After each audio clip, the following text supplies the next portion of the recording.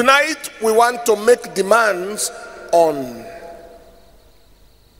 spiritual strength, spiritual power, strength, and revival.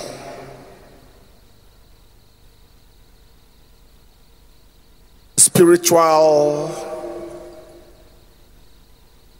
power, spiritual strength, and revival.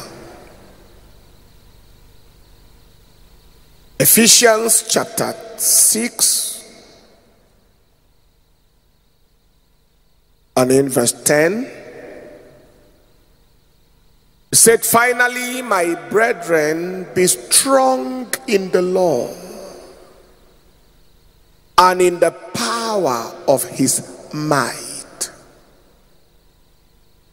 Put on the whole armor of God,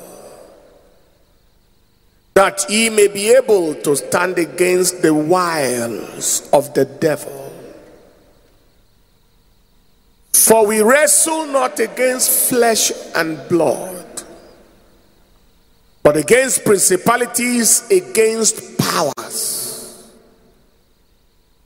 against the rulers of the darkness of this world, against spiritual wickedness in high places.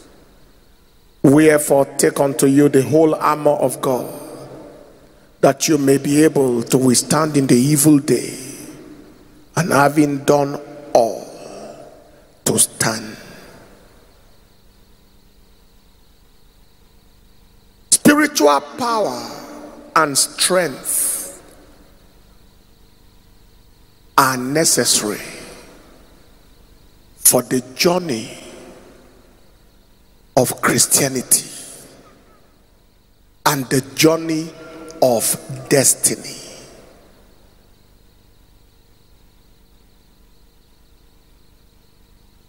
As it is in the physical, so it is in the spiritual. You have heard that it is the survival of the fittest, especially in the jungle. As it is in the physical, so it is in the spiritual. The welfare of your spirit determines the welfare of your destiny. Nobody can be weak spiritually. They cannot afford to be weak spiritually. Why is spiritual power or spiritual strength necessary? Number one, the strength of your spirit determines the extent of your victory in the conflicts of life. The strength of your spirit determines the extent of your victory in the conflicts of life. Life is warfare, not funfair. I heard that from God's servant Bishop David Oyedepo for the first time. Life is a battlefield, not a playground. For we wrestle, we wrestle, we wrestle. And the success or the victory in the battle is determined by your strength. He said, "Be strong in the Lord, for we wrestle." We are in a fight, so you can't afford to be weak. One translation said, "We are fighting persons without bodies." There are people we encounter all the time. They are wearing suit and shoe physically, but they are different in the realm of the spirit. In the night, they are something else.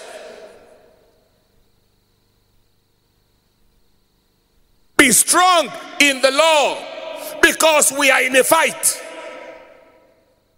The people you meet with in the office every day and the people who appear for the same interview with you, you don't know where they are coming from.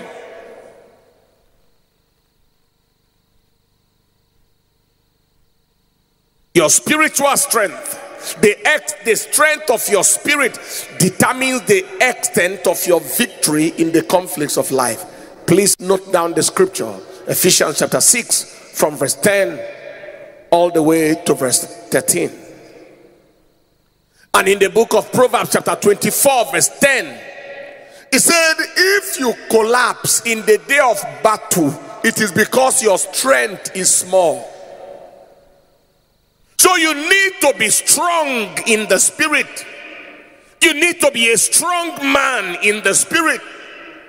You need to be powerful in the spirit, so that you are not flawed by the battles of life. You need to be strong in the spirit. Be strong in the Lord and in the power of his mind. So the extent, the strength of your spirit determines the extent of your victory. Maybe you are in a current battle now. Maybe there is an area of your life where there seems to be a fight. The reason why maybe you have not overcome that fight is because your strength is not higher than the opposition. When your strength becomes higher than the opposition, the battle becomes cheap to win. When your strength becomes higher than the strength of the opposition, the battle becomes cheap to win. So the strength of your spirit determines the extent of your victory in the conflicts of life. Number two, the strength of your spirit determines the extent of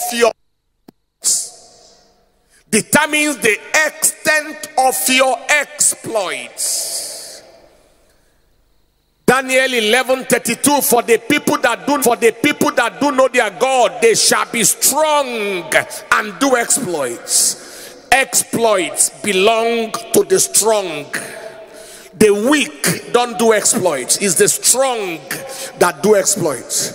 You have to be strong in the spirit. Exploits refer to attention commanding results. Exploits are talking about generationally impacting results.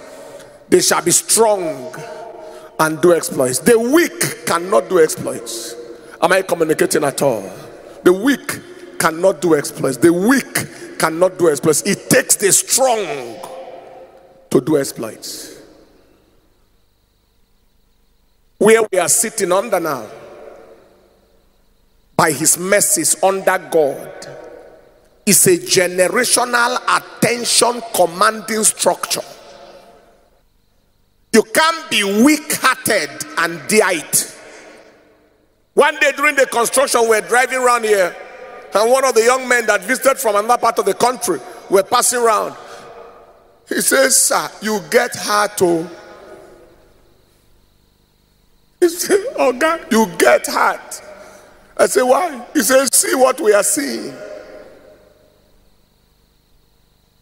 That statement he has made has been made not once, not twice, not thrice. Chickens don't do exploits. Weak-hearted people don't do exploits. Shaky people don't do exploits. The people that do know their God, they shall be strong. Exploits belong to the strong, to the aggressive, to the violent, to the audacious. So I am advertising to you tonight spiritual audacity to make demands on spiritual fervency, and then you step into the realm of those kind of results that will command your generation's attention and exploit the devil and his kingdom. Anybody stepping into the realm of that exploit, shout the loudest amen. The strength of your spirit determines the extent of your exploits. Number three, the strength of your spirit determines your speed and lift in life. Your speed and lift in life. Speed and lift. Those who run, many times they want to check them whether they have they are on any form of anabolic steroids or anything that gives them extra strength ahead of their contemporaries, they check their blood to be sure that they are not on anything. Am I communicating? God speaking about the horse in scripture in Job chapter 39 and in verse 19. Job 39 and in verse 19, he said, hast thou given the horse strength? Hast thou clothed his neck with thunder? Can you make him afraid as a grasshopper? The glory of his nostrils is terrible. He powereth in the valley.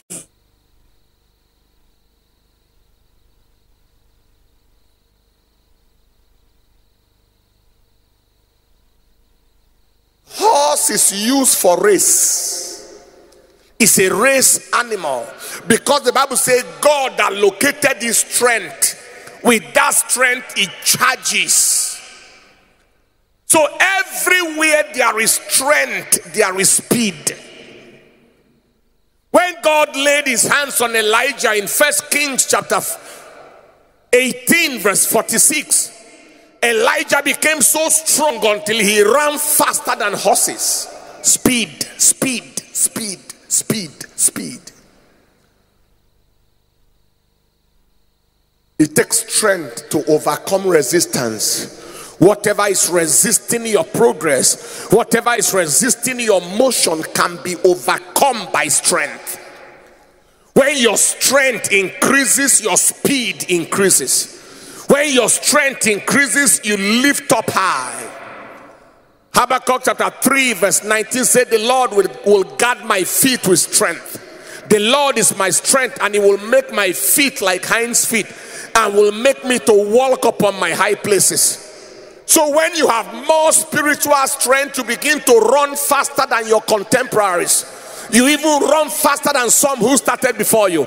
Am I speaking to somebody at all? If your life is so slow currently, it's because your spiritual strength is small. But I prophesy to somebody today, that strength that is coming to make you to take charge and take the lead is coming upon you tonight. Shout the louder, amen. Lift your right hand and say, Father, I receive the strength for speed, the speed of the overtaker. I receive the strength for speed. I receive it now. Shout the loudest, amen. Take your seat in the presence of the Lord. Is God speaking to somebody here at all? So how many of us are convinced that you need spiritual strength? It's a calamity to be a weakling in the realm of the spirit.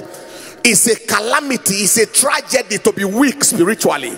To be weak spiritually is a state of emergency. It's a calamitous existence, and that shall not be your portion in the name of Jesus Christ. And so the strength of your spirit determines the extent of your victory in the conflicts of life. It also determines the extent of your exploits. Then it determines your speed and your lift in life. Number 4, the strength of your spirit determines the extent of your possession and inheritance. It determines the extent of your possession and inheritance. It determines the extent to which you can take delivery of what is yours. It determines the extent to which you can take what is yours and no devil can stop you. To be weak is to be cheated out of your inheritance. Is to be cheated out of your inheritance. To be weak is to be deprived of what is yours and you are helpless. You can say nothing. Weak.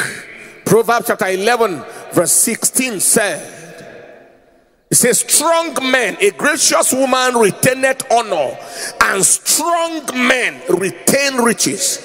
They retain riches. Joshua chapter 17 verse 14. I'll read all the way to verse 17. And the children of Joseph spake to Joshua, saying, why have you given us but one lot and one portion to inherit? Seeing I am a great people, for as much as the Lord has blessed me hitherto. And Joshua answered them, if you are a great people Then get you up to the wood country and cut down for yourself there in the land of the Perizzites and of the giants. If Mount Ephraim be too narrow for you. And the children of Israel, children of Joseph said, the hill is not enough for us, and all the Canaanites that dwell in the land of the valley have chariots of iron. Both they who are of Bethshean and her towns, and they who are of the valley of Jezreel. And Joshua spake unto the house of Joseph, even to Ephraim and to Manasseh, saying, you are a great people, you have great power, you have strength. You shall not have one lot only, but the wood shall be yours. The mountain shall be thine, for it is a wood, and you shall cut it down, and the outgoings of it shall be thine. For thou shalt drive out the Canaanites, though they have iron chariots, and though they be strong. What is he talking about? You have power. You are not permitted to maintain one lot. Am I communicating? How many of you know that when a child is too in those kind of schools that some of us went, where they used to bully a lot, if a child is too timid, everybody looks for his trouble. They will collect his thing and he can say nothing. As it is in the physical, so it is in the spirit. One day, you know how lions take their territory. One day I saw I saw on our channel Dunamis TV, the wildlife, and I saw a lion, a lone lion, just moving. I don't know what happened to him from where he came, and he just stepped into the pride of another lion, the family of another lion, with a male and some females and children, and he fought that male until he drove him out and took possession of a new territory. And I saw this other lion that they just dispossessed moving as if he broke his leg. He was thoroughly wounded in that fight, and he was going. Me and my wife were watching him, pitying him. Hey, yeah, where will he go now? How will he survive? We don't know where the other lion came from. Maybe a bigger one drove him from his own territory. He came here and drove this one from his own territory. That is how it is. And as it is in the physical, so it is in the spirit. There are things belonging to you in the hand of the devil that you must take back this year. That amen is too paralyzed. There are things belonging to you that are in the hands of witches and wizards, ancestral spirits, occultic powers, that you must take back this year. If God is speaking, you say loud amen. You have labored so much to still be empty-handed. You have given tithes and offerings and given everything for your life to still be empty and vacant like this. I prophesy today, by the reason of the strength and the power that will come upon you tonight, what is yours in the hands of the devil shall be dispossessed from that hand and taken delivery of by you. Shout the loudest amen. Look at somebody by yourself, say, you need strength to take what is yours. Take your seat. You remember what the Bible said in Matthew chapter 11 verse 12? From the days of John the Baptist till now, the kingdom of heaven suffer violent, and the gentle taketh it by force. The violent, the aggressive, the audacious, the strong, the violent taketh it by force. How violent you are, how aggressive you are, how audacious you are, how strong you are, determines what you are going to be able to take. And somebody here tonight to receive that baptism of aggression and violence, and baptism of resilience, and you will take what is yours. Shout the loudest amen. Shout the loudest amen. Shout amen at the top of your voice.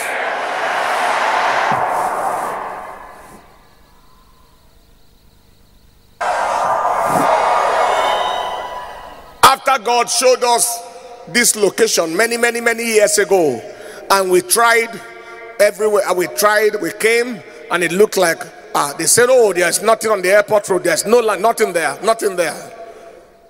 We had gone towards Karsheria, got thousands, maybe 1,000 acres. We went towards Kefi Road, got maybe 700 acres or something, thereabout. And the Lord told me, he said, remember where I showed you.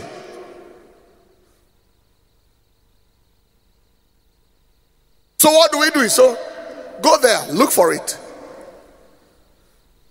He said to me, 1 square inch in my plan is better than 1,000 hectares anywhere else. Say yes, sir. So I got aggressive. I called one of our property agents. I think he should be in service tonight. I said, kneel down. This is your work. At so and so place on the airport road, go and look for mega land. I anointed him. I said, if it is my work, if I'm a property agent, I would have searched for it. But that is your work. For that purpose, you are anointed. Go and bring it. The violent taketh it. You don't sit down. You don't take it by begging. You don't take it by crying. You don't take it by sentiment. You take it by violence. You take it by force. Under 1 week, he was back. Say, I found a place. There are hundreds of hectares, and they are ready to sell as much as we can buy. Wow, let's go. And the rest of it, they say, this is true. I impart upon you the same ruggedness tonight, resilience and strength of spirit. Everything belonging to God that God wants you to take, whatever you are meant to take for God or for yourself, I release the baptism of violence, the baptism of aggression. Receive it now in the name of Jesus. What about all the other lands? They will fulfill their purposes. All of them. None shall be wasted. But it says, remember this place first. That was where we came. Am I communicating? When it is time to pray, I like you to pray. All the energy you possess, the requisite strength to dispossess the enemy of what is mine. Lord, I am asking for it. The spiritual energy, the resilience needed to take from the devil what is mine. I receive it. Take your seat in the presence of the Lord. And by the time this has happened this year, all the things that should have come to you in the last 10 years will arrive in the same year. And people will be surprised at what has happened to you. And the strength of your spirit determines the extent of your victory, and the strength of your spirit determines the extent of your exploits, and it determines your speed and lift in life, and the strength of your spirit determines the extent of your possession and inheritance. And finally, the strength of your spirit determines the longevity of your relationship with God. It determines the longevity of your relationship with God. This is the summary. How strong you are determines how long you stand in God. How strong you are determines how long you will stand in God. Ephesians 6:10 said, be strong in the Lord. And then verse 13 said, having done all, to stand. How strong you are determines how long you can stand.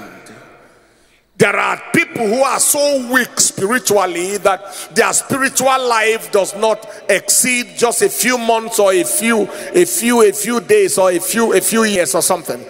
How long, how strong you are determines how long you stand. There are people we knew from the university days who saw the strength at that time and saw the fire at that time. And today they say, I am not disappointed that many decades after you are still on your feet and you are still on fire for God, having done all to stand. If you don't want to backslide today and front slide tomorrow, you need strength in the spirit. We live in a world that is filled with distractions, filled with temptations, filled with traps, and filled with snares. You need to be strong in the spirit in order to last in God, to last on your feet. Am I communicating at all? Our people say that it is not good to know one person twice. That is, you knew him as a normal person, then you are now knowing him as a madman. It is not good for one person to be having two identities. It's not good to know somebody that is on fire today for God, and the next day we saw him in the nightclub dancing his life away. No. It's not good to know you as somebody who is evangelizing today, and the next day you are in 419. No. So to be consistent in God, you need spiritual strength, so that whatever comes your way, you may stagger a little, but you just remain on your feet. Having done all to stand, you stand. Am I communicating at all? You stagger small, but you are on your feet. He didn't floor you to the ground. He just shook you a bit, but you remain on your feet. I prophesy to somebody here, the devil shall not give you a double identity. The identity of a child of God and the identity of the child of the devil. That one identity you have shall be that one identity. Shout the loudest, amen. Take your seat. Did God speak to anybody tonight? Spiritual strength, spiritual power, very, very important. What is the way of strength? What is the way of power? What is the way of spiritual revival? Number one, waiting on the Lord. This is one of the ways, and this is what we are doing now, that can increase your spiritual strength, increase your spiritual power, increase the revival climate upon your life. They that wait on the Lord, Isaiah chapter 40 verse 31, they shall renew their strength. They shall renew their strength. They shall mount up with wings as eagles. Waiting on the Lord, like we are doing now. And then beyond this, you do what we call a consecrational fast, as frequently as possible, once or twice a week. Beyond now, you are waiting on the Lord, not for money, not for car, not for wife, not for husband, but for spiritual strength and energy, for spiritual power and fire. Waiting on the Lord is key. Number one, secret number one. Number two is the knowledge of God. The knowledge of God. The people that do know their God, they shall be strong. Daniel 11:32b part. They shall be strong and they shall do exploits. Coming to the point where you just don't know about God, but you know God. You are not just going to church, but you know God. You have experience with God. You have relationship with God. It's not your father's relationship you are depending on, not your mother's relationship, not even your pastor's relationship. His relationship with God is okay to cover you, but you know God yourself. The people that do know their God. So every time you are saying, Lord, show me yourself, reveal yourself to me, that I may know him and the power of his resurrection. When you are doing like that, you are building up strength. You are building up strength. The knowledge of God. Number three is the fullness of word. Fullness of word. Worded people are strong people. The fullness of word. Eating and feeding on the word of God on a consistent basis. 1 John chapter 2 verse 14. John the beloved was speaking. He said, I have written to you, fathers, because you have known him that is from the beginning. I have written unto you, young men, because you are strong and the word of God abideth in you. When you are loaded with word, you can't be weak. When you are loaded with word, you can't be weak. When you are loaded with word, you can't be shaky. Am I communicating at all? Somebody comes to you and says, I saw a dream where he saw the devil, not you, in a coffin. You will be laughing. You say, go and sleep. If you love the person and the person has good intention towards you, then you tell him it will not happen.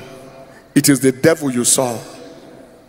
If it is somebody who doesn't like you, who said he came and saw such a thing, tell him this is the last time you will see such a thing about me. See it for yourself.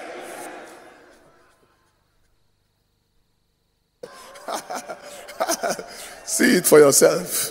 If the coffin is good, see yourself inside. Not me. That is for somebody you know. He doesn't like you. Then how all of a sudden he begins to receive revelation for you?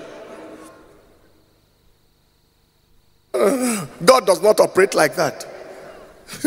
I saw one man he criticizes everybody and everything. And one day he came and said he saw a vision. But I said, calm down. You saw nothing.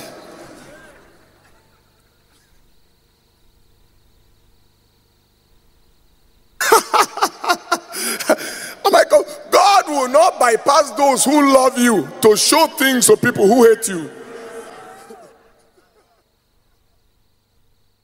He will show you, use your wife to show you something, or your brother, or somebody who has your interest at heart. Am I communicating at all? So the fullness of word, was that number 2? The fullness of word. When you are loaded with word, then because Matthew 4:4 said, man shall not live by bread alone, but by every word that proceeds from the mouth of God. From the word of God, strength comes. You live, you are made strong by word. That was number 3. Number 4 is appearance in Zion. The way you came here now, you came to renew strength. We have come unto the Lord. We have come unto the Lord. We have come to Jehovah. We have come to renew. Your hands. We have come unto the Lord. We have come unto the Lord. We have come to the Father. We have come. Psalm 84 verse 7 says, they go from strength to strength. Every one of them in Zion appeareth before the Lord.